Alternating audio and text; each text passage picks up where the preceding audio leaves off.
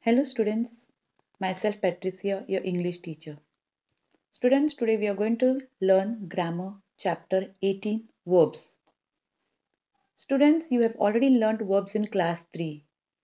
Today we shall see more about verbs in detail. Students, what is a verb?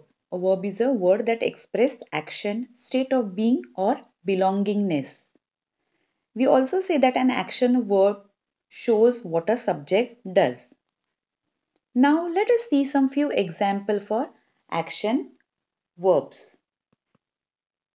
For example, close, open, sleep, stand, raise, listen, sit. All these are called as action verbs.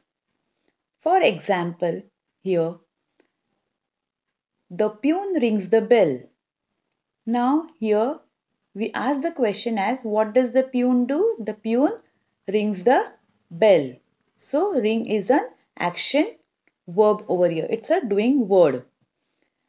Second example, Anil kicked the ball. So Anil kicked the ball. Here kicked is the verb, that is the doing word. Now students, action verbs you have been already taught, and this is the easy one that most students have already been taught, that verbs are action words. We know that verbs are action words, and action can be physical or mental. For example, in physical actions we say the words like run, swim, speak, move, cheer, jump, breathe, eat, kick, clap, etc.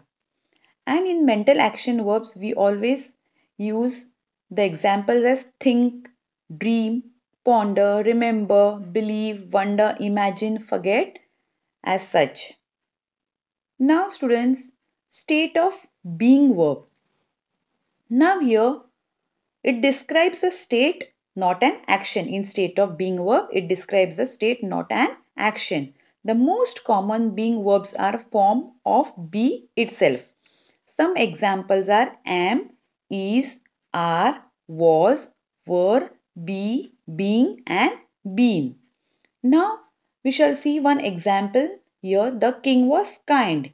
Here the verb was.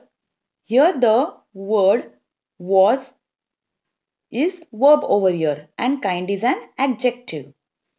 They will be happy. So here the verb is will be and happy is an adjective. Now students, we are going to see what are verbs which show belongingness or possession.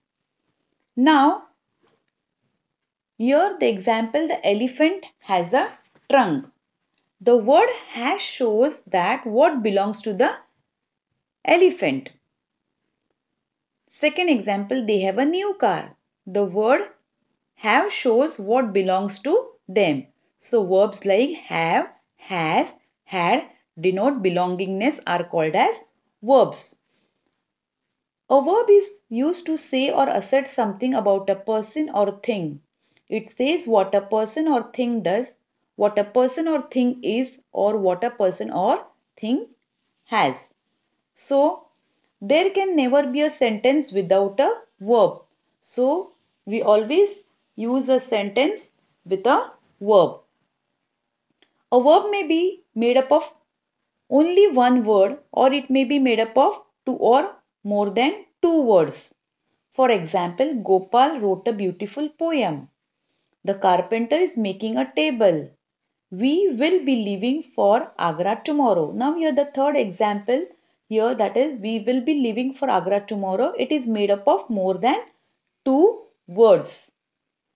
So students, I hope so you all have understood this topic very well. Verbs, which is very easy. Now students, we will see the exercise which is given on page 52 and 53. I will be sharing this exercise on the group. Thank you students.